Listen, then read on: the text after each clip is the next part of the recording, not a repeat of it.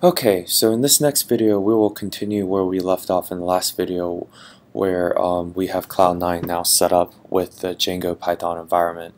So now it's time to actually install Mezzanine.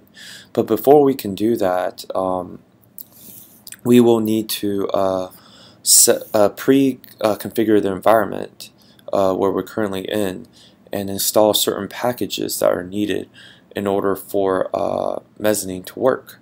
Since we're in an Ubuntu environment, we will use the apt-get command. I'm actually increasing the console window so that we can see more clearly what's going on, because we don't really need the IDE space right now. We just really need the console.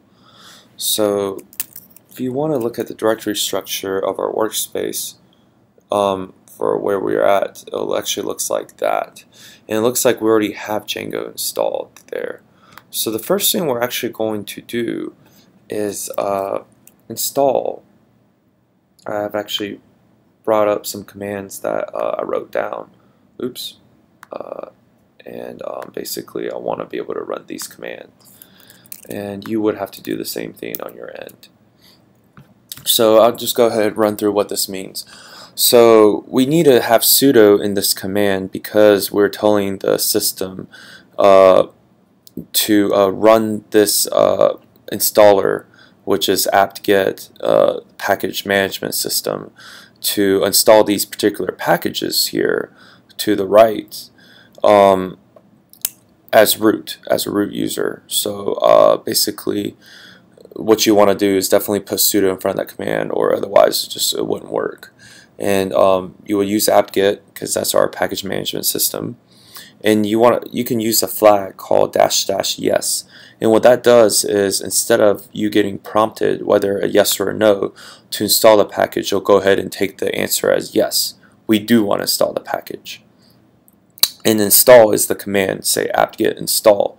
I want to install these particular packages, and to the right of install are all the package names.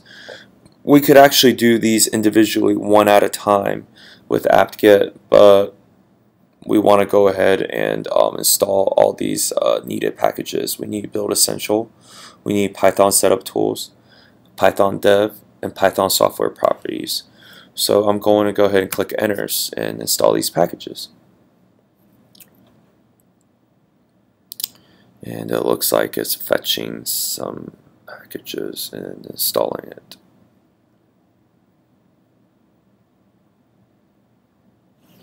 Okay. So it looks like we have installed the first set of packages. The second set of packages are needed for, this first set of packages here actually just install some tools for Python. The second set, I believe, is actually things that Mezzanine needs, some different libraries that Mezzanine might need. So I'm going to type clear here so we get an empty spot. I'm going to install these. And you can look at these packages there. I'm just going to click install or press enter.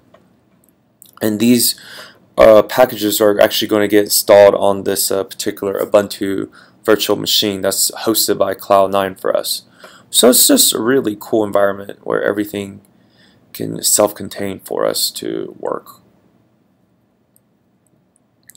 And it's taking a little bit, but it's completed. Okay. And alright, so the next thing that we want to do is actually going to install Mezzanine. And I am just going to paste it here and kind of explain it real quick. So first of all, we are going to use pip. And pip stands for Python installer type tool. Basically, I can't remember what it stood for, but yeah, it's definitely a package manager for Python. Different particular Python packages that we can install on the system. Since this Ubuntu VM that's given by Cloud9 already came with pip on the system, we can actually take advantage of this. And sudo again just tells us to run this command as root to install these particular packages as root. And the install is just install pip install whatever the package name is.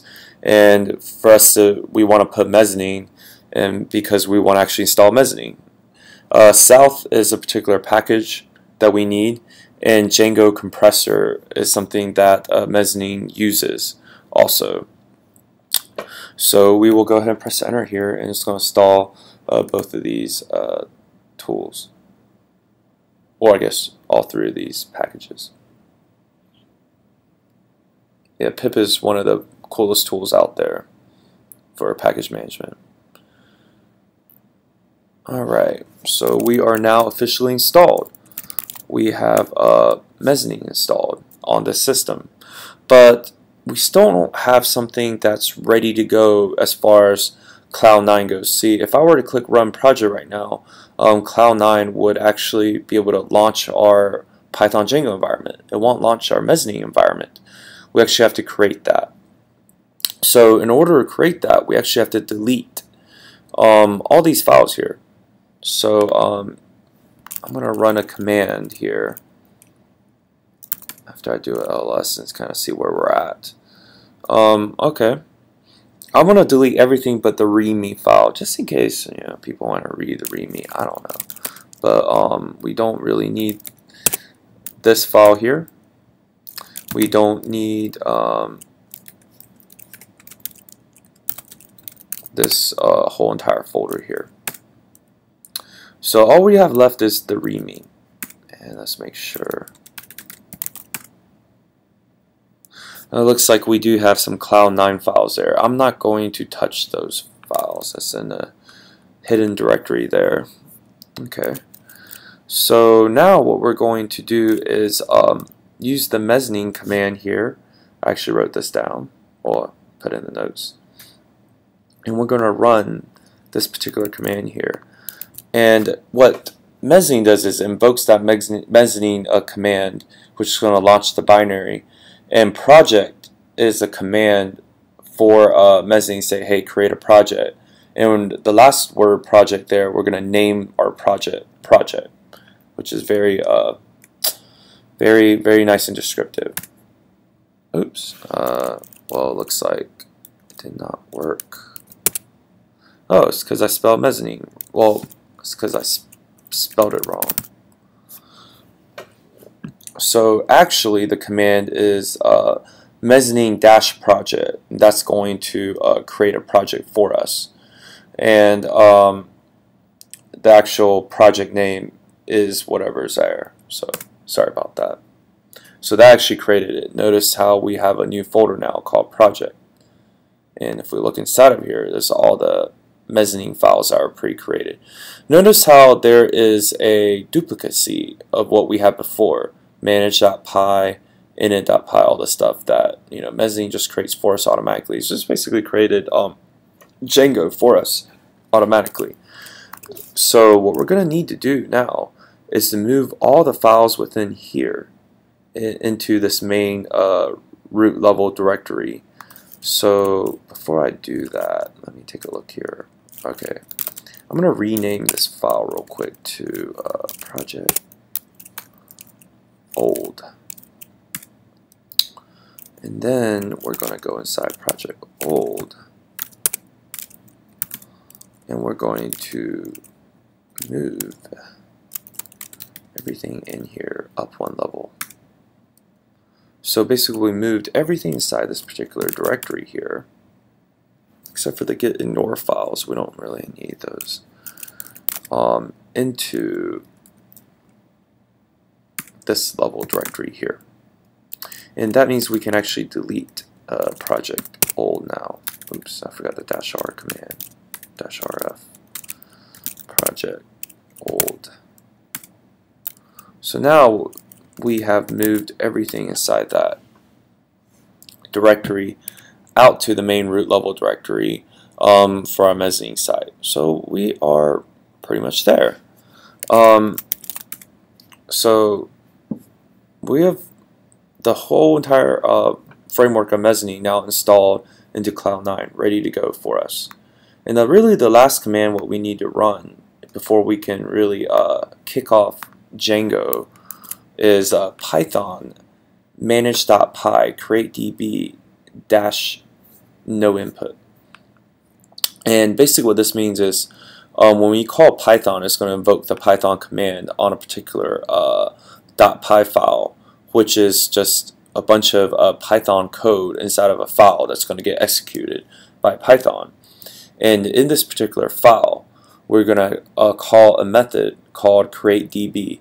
So there's a bunch of code in that method that's going to tell it how to create a DB, which is going to be create database. That's what it means. And -no input is just a flag for it to tell it we want the default settings, basically. And I'm just going to press enter and see what happens. Alright, let's see what we got here. It is unhappy about something that we did.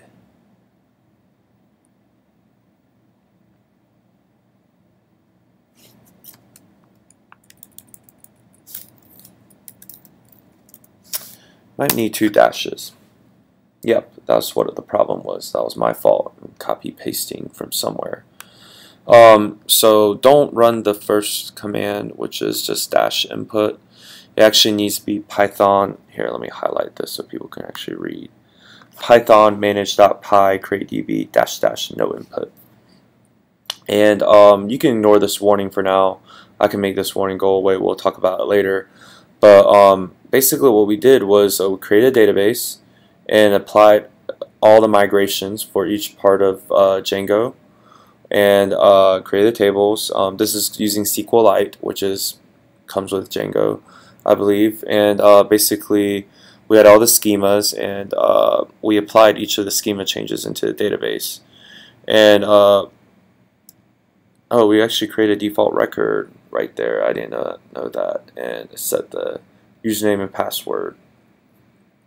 Yeah, we're probably going to actually need to get that changed later on. So yeah, we are ready to go now. We can actually launch the site now. So now we can actually click on Run Project. Well, first, before we run the project at all, let's click on,